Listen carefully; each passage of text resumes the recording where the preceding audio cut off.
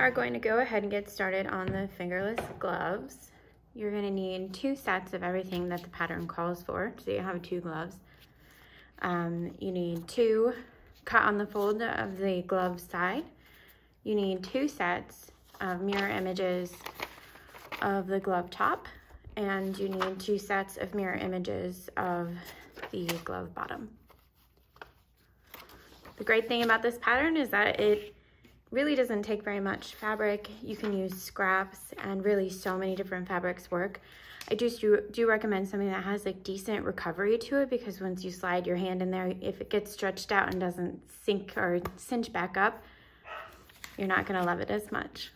So let's get moving. We are first going to get going with pressing and hemming the glove top and the glove bottom pieces. So you want to flip them with the wrong sides towards you, and they have a 1/2 inch hem allowance. So you're just going to take your iron, and at 1/2 inch you're going to press this down and then hem along that line on all of them. So I'm going to run to my iron real quick and give everything a press. Now that we've got everything pressed, we are going to run to our, well, I'm going to use my cover stitch. You can use a stretch stitch on your regular sewing machine, and we're going to hem all of these just along the edge, make them look nice and pretty. Now that you've got them hemmed, you want to grab your glove top piece, and we are going to be joining along the shorter side. So have them with right sides facing each other, align along the hems, and then we're going to stitch along the shorter side real quick.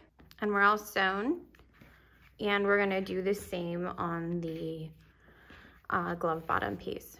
So if you want to lay one right side up and match one right sides down, and we're going to be sewing along the curved edge right here. And now you've got a bottom and a top piece, and so you're going to want to grab your glove side piece and lay it down with right sides facing up. And we're going to take our top piece and lay it down first, matching it at this top corner. And then we're going to take our bottom piece with right sides down and match it at the bottom corner. So you're going to have a pretty big overlap, and parts you'll have 3 layers that you need to go through. But match that top first at the top corner and the bottom piece second at the bottom corner. And then we stitch along this entire side seam.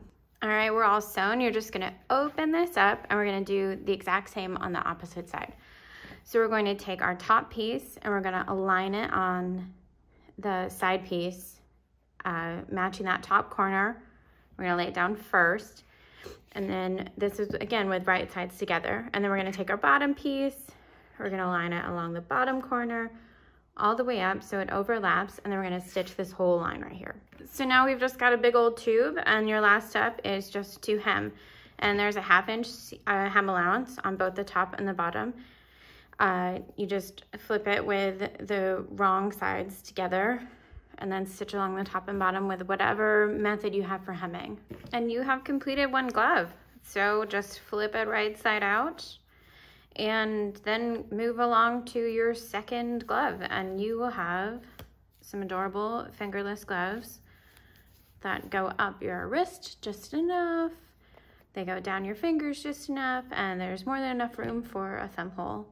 Once you have 2 completed, you are ready to rock and roll. You've got a full set, and you can make about 1,000 more, because our testers really loved this pattern, and I think it would be such a great little gift for so many different people. Teachers would love this. Great teacher idea. All right, there we go. Can't wait to see what you make.